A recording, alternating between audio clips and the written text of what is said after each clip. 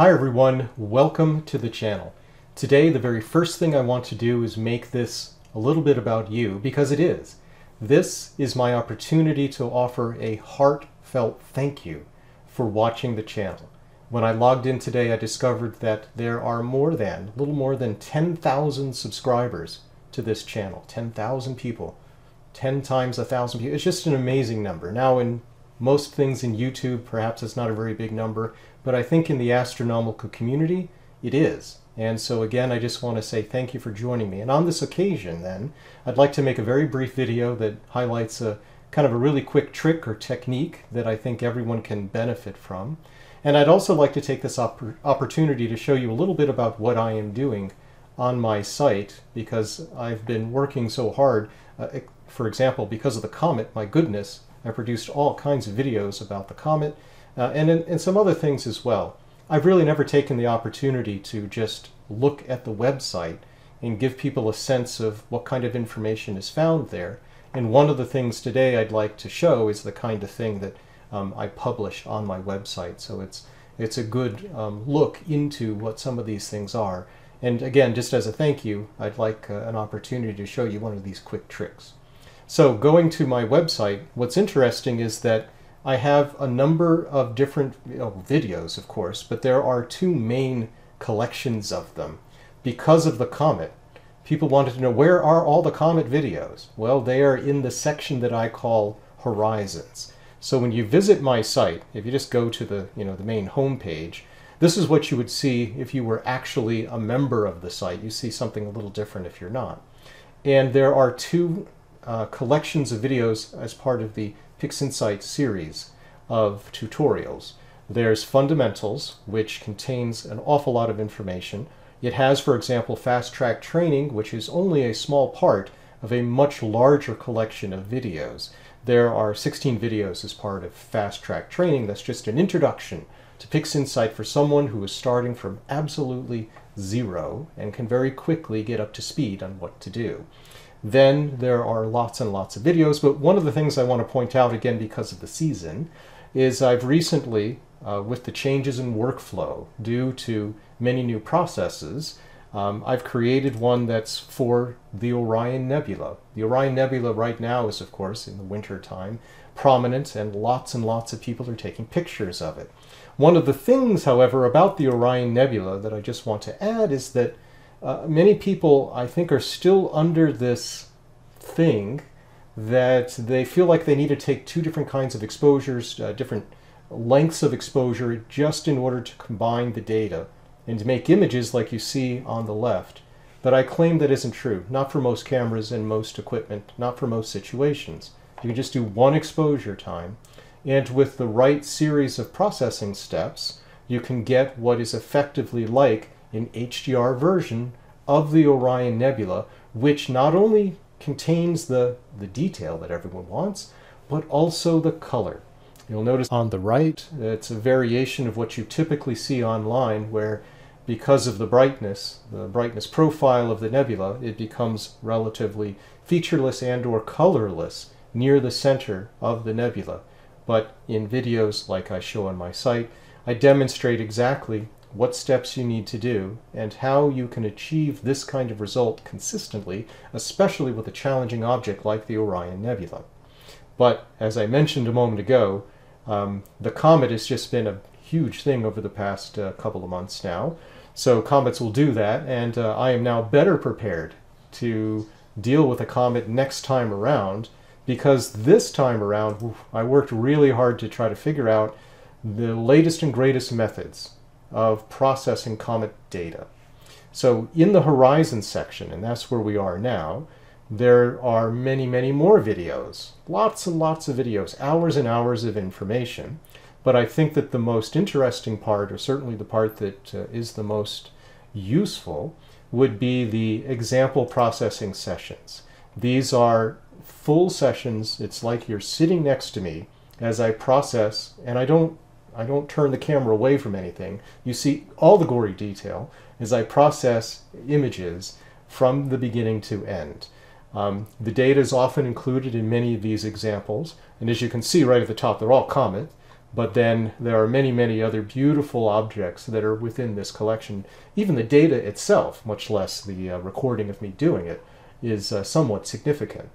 But on the note of Comet stuff, I've done Comets now with one-shot color camera examples, an LRGB example, the example that I think is the best hybrid of both traditional and newer methods that remove stars, like with StarXTerminator.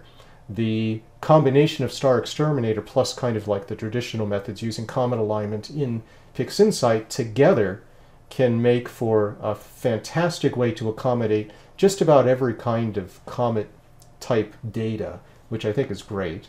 But I do also show, without using star removal, what the traditional methods are, and they work very well. It's just that with the removal of stars using these other tools and algorithms, sometimes they can minimize some of the residuals that you get when you try to deal with the rejection of stars in the normal way.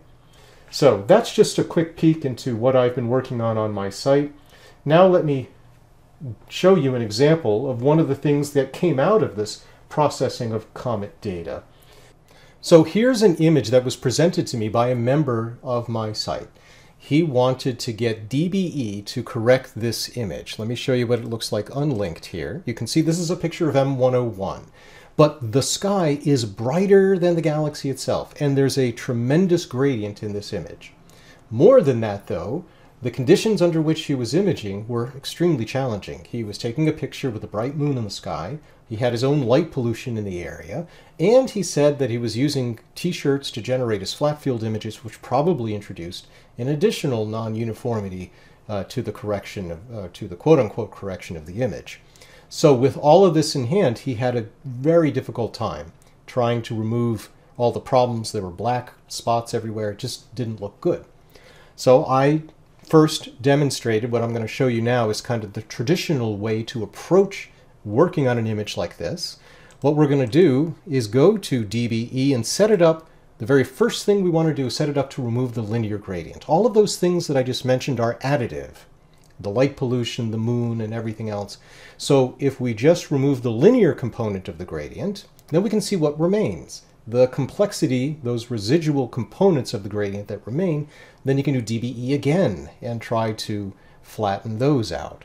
Click on the image, let's change the tolerance to 10. Smoothing should be very smooth at 0.6. We're not operating on small scales here. Then we want to have a good size sample. We want to do subtraction, replace the target image, and then click. Now, to characterize a linear gradient, we don't have to click too many times. Just put samples here around the frame. You can see how not careful I am being about doing it. I'm just putting some in each quadrant like this. That's plenty. This will be able to do what's necessary to show us this linear gradient. I'll remove this. Let me show you the model. That is a linear gradient. And having removed it, if I now press the screen stretch again, you can see the extra complexity. This is the stuff that he tried to, in some way, get rid of, and he couldn't. It made it worse, really. But what you would do in this situation, traditionally, is you would do another round of DBE, where you have to purposefully click on both the dark regions and the bright regions with a very aggressive sample tolerance and adjustment between the samples, a small value really, so that it will make these adjustments very near to every sample that you click. And that can try to make this more uniform.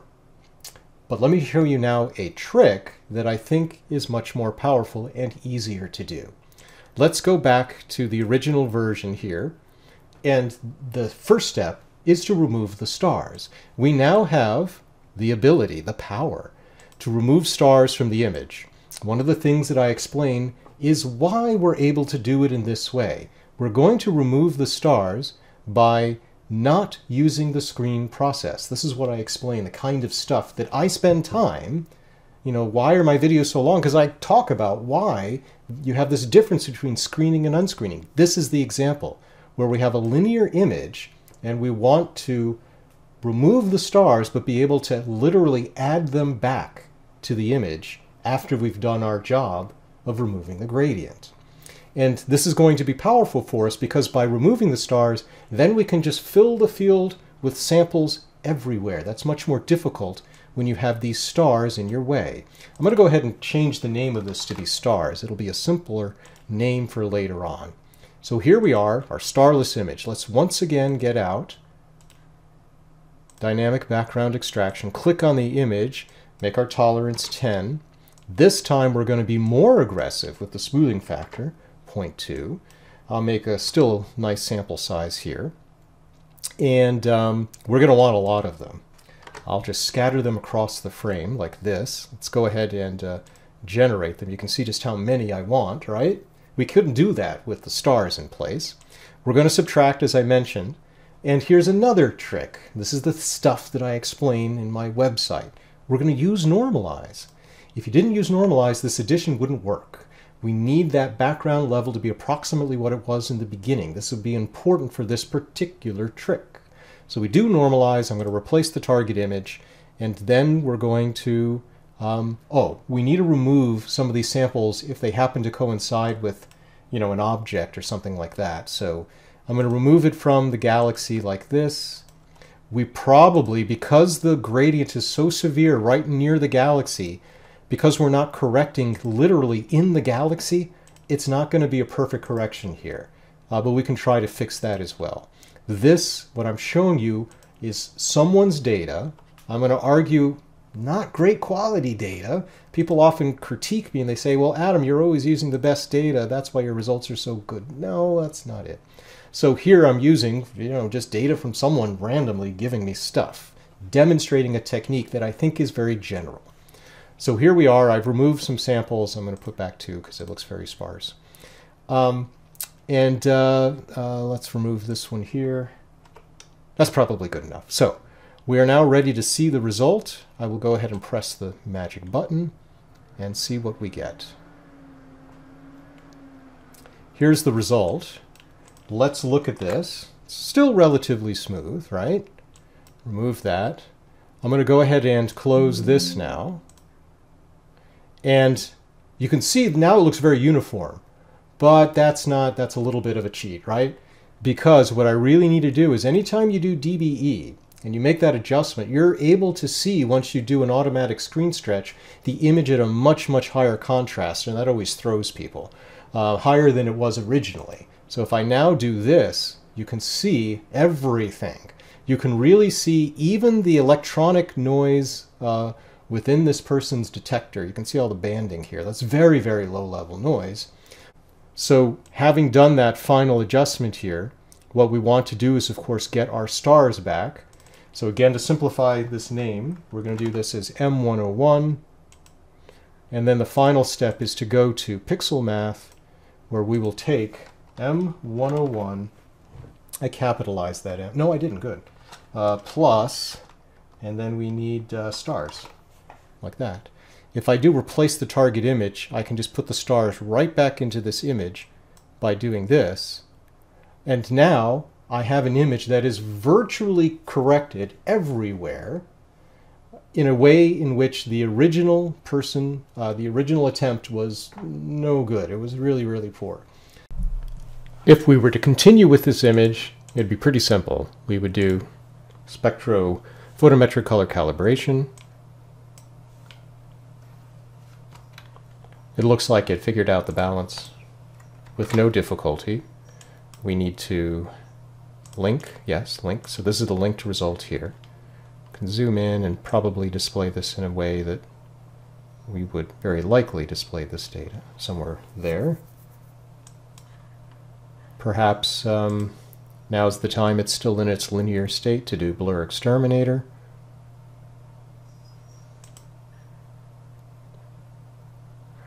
Let's see, something small. The stars are already small. Something just a little bit here.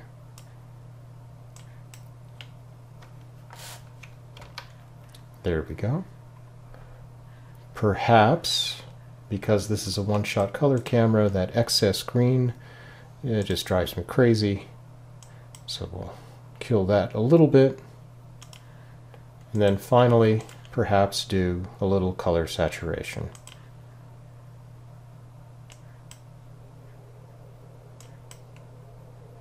And there we are, M101. Probably couldn't hurt to do a little noise exterminator as well.